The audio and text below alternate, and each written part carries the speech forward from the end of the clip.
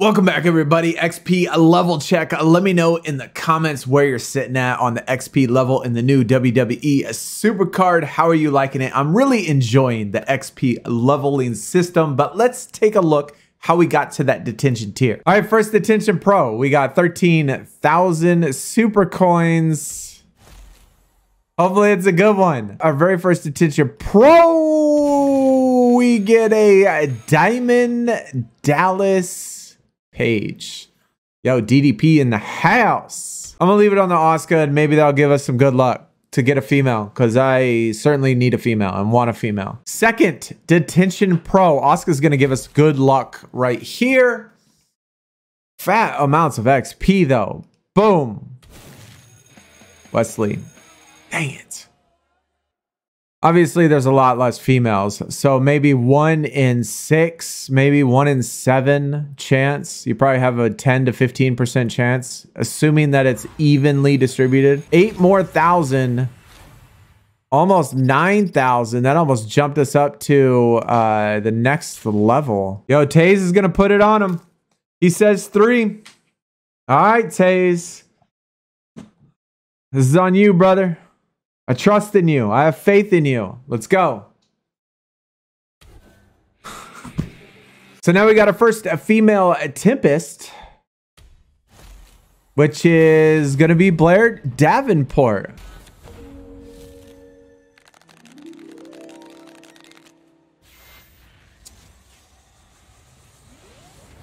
Zoe Stark. Yo.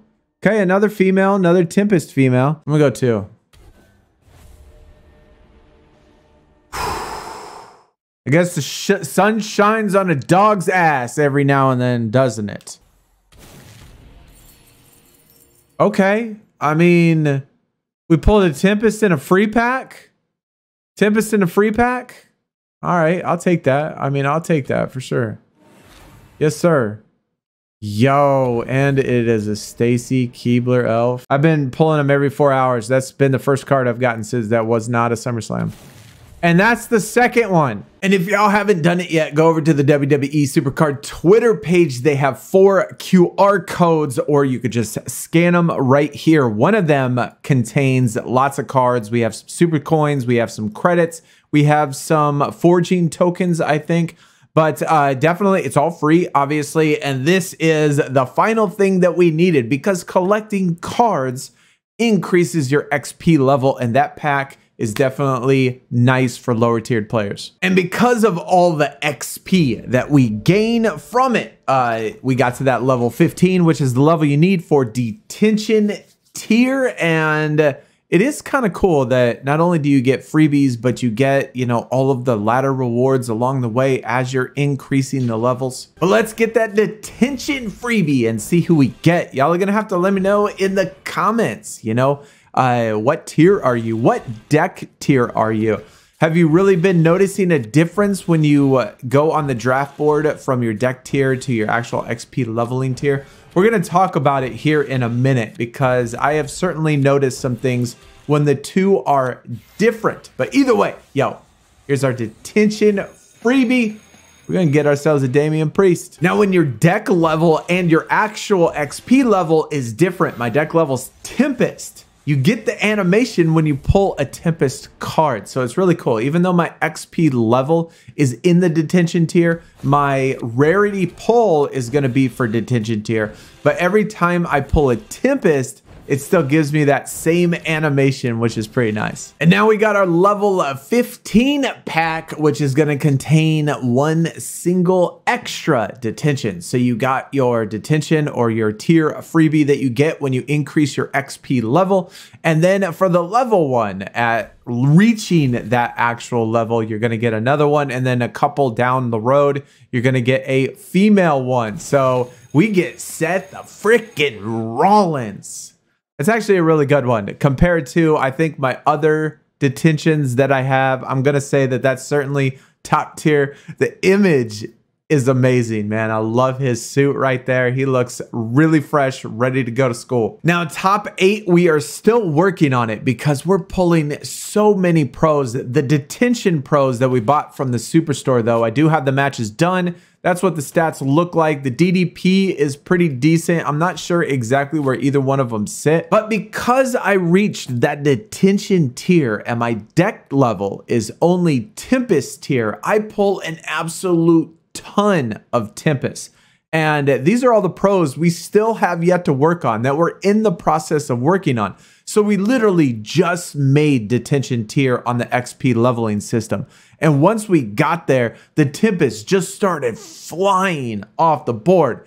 And so, yeah, we got an absolute ton. We have multiple females. We have 2 females and like 6 male Tempest pros that I'm trying to work on. I'm just doing 1-pointers in Road to Glory with all this stuff in here, trying to get some PvP done. But we got lots of pros. I think we'll, at least our deck tier should be in Detention pretty quick. But if you can afford it and you want to increase that level tier, the Superstore is certainly probably the way to go, especially if you're a free-to-play player. These cards, earning these cards, give you an absolute ton of XP. We got like 9,000 or 10,000 from, or 8 to 9,000 from each of the Detention pros. In Road to Glory right now, I'm just doing the +1s on Detention right now, trying to get this Brutus Creed card. And I think I'm probably going to be able to get it done, but just to get that extra XP and just to get that extra matches on all of the pros that we have. Now, on a side note, just to let you know what my experience has been so far in King of the Ring, because I'm still trying to win King of the Ring one time. I initially put in all level 0 WrestleManias, and I've come to find out that the matchmaking isn't really very good. As you see, and I'm still in a level 0. I have all level 0 WrestleManias. You see that we got, you know, F2s, F3s, Myths, WrestleManias. They're all level 0, yes. But in these particular cases, they're not level 0 WrestleManias, and they are F1, F2, and F3, which is crazy. Last night, I actually had one in which I was in the finals, and the other guy had all WrestleManias, but they were all level 100 WrestleManias. Every single card in his deck was a level 100 WrestleMania, and all of mine are level 0.